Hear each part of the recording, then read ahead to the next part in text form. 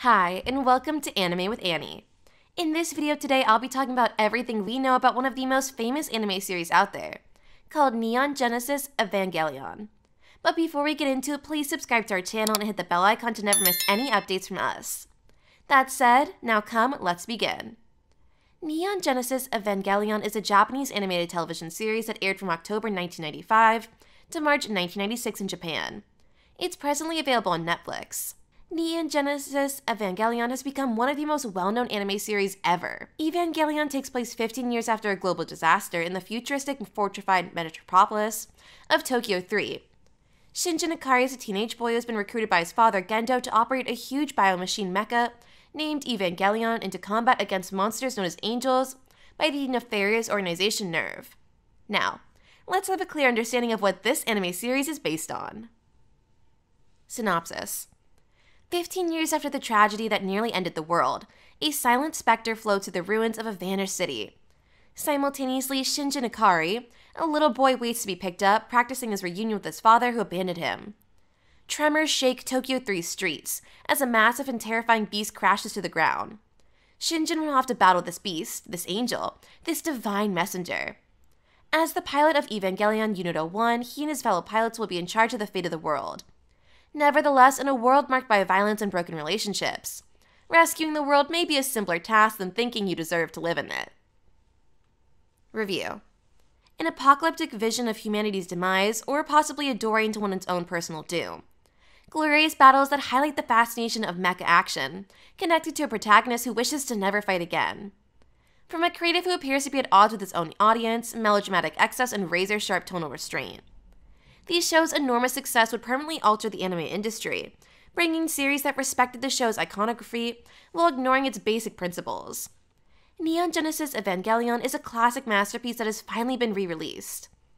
Neon Genesis Evangelion is now known more for its influence and legacy than for its actual substance, with its collection of DVD releases long out of circulation and no streaming alternatives until its recent Netflix acquisition.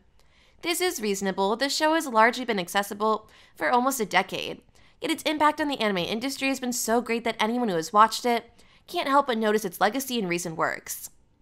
Hideaki Anno drew on his love of classic mecha, tokusatsu, devilman, and much else to create something that influenced the world. His deeply personal tale shakes not only the narrative and thematic assumptions of anime, but also its economic delivery production, ushering in the age of modern late-night productions. It's a fascinating story, but now that the show's actually here, Eva's shadow appears to be lessening, or at the very least, finding its true source. Many of Evangelion's theoretically rebellious narrative choices were born in formative works for Anno, such as Space Runway Ideon, and even the original Mobile Suit Gundam wasn't an uncritical power fantasy. But Anno did bring a brutal acuity of a perspective to these materials, and perhaps more crucially, a tremendous directorial vision, backed up by one of the best production teams ever created. Aside from its economic impact and genre satire, Eva's ongoing appeal stems from the fact that it is a beautifully performed show. Hideaki Anno is undoubtedly one of the most gifted directors in anime, having been mentored by Hoa Mizaki, tested on the brilliant Gunbuster, and nearly burned out by his experience on Nadia, The Secret of Blue Water. In Evangelion, saw him surrounded by a stunning staff at the pinnacle of their powers.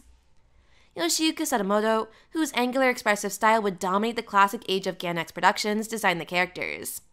Storyboards and individual episodes helmed by future titans such as Seizi Mishima, Fullmetal Alchemist, Concrete Revolution, Tensai Karma, Wolf's Rain, Darker Than Black, and Kazuo Tsurumaki, as well as a slew of other equally talented directors who would follow Anno to studio career.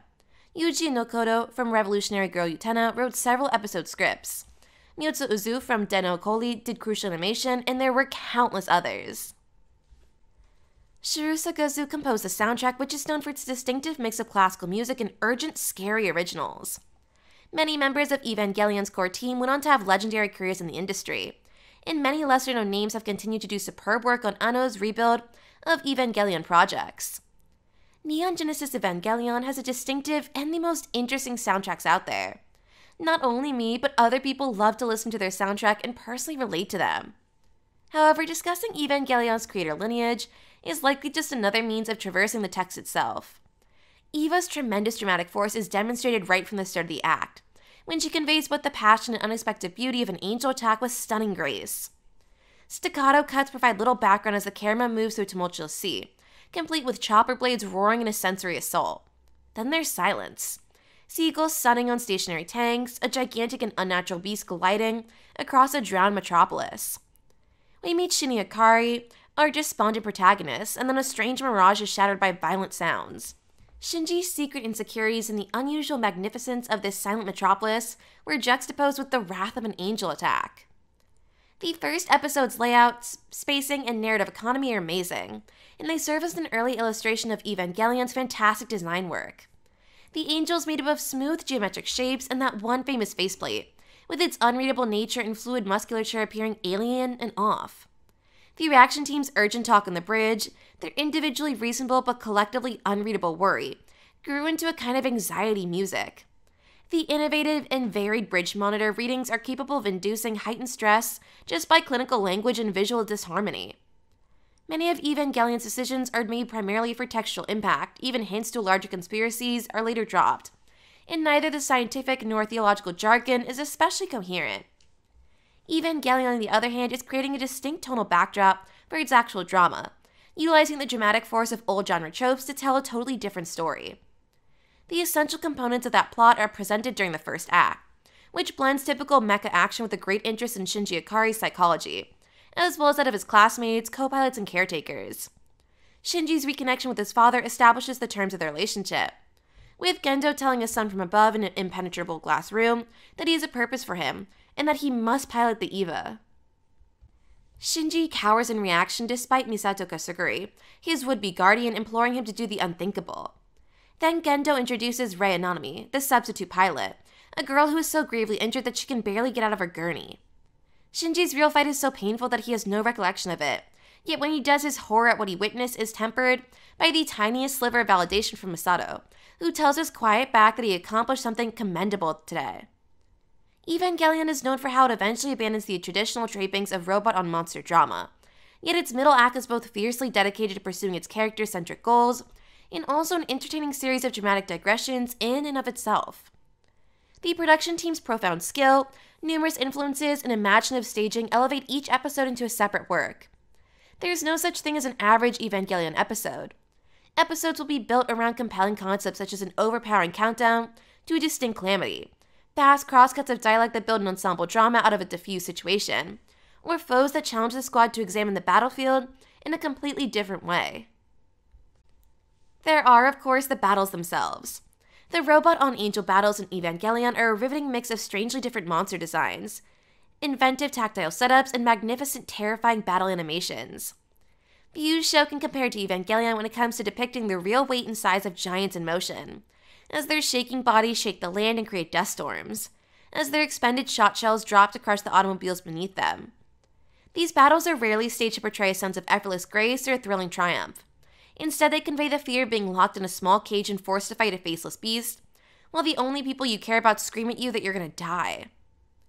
One of Evangelion's greatest qualities is that no character in the program exists solely to serve a narrative purpose. Every member of the ensemble is a unique individual with their own set of beliefs, objectives, anxieties, and techniques of self-expression, as well as a variety of deception mechanisms.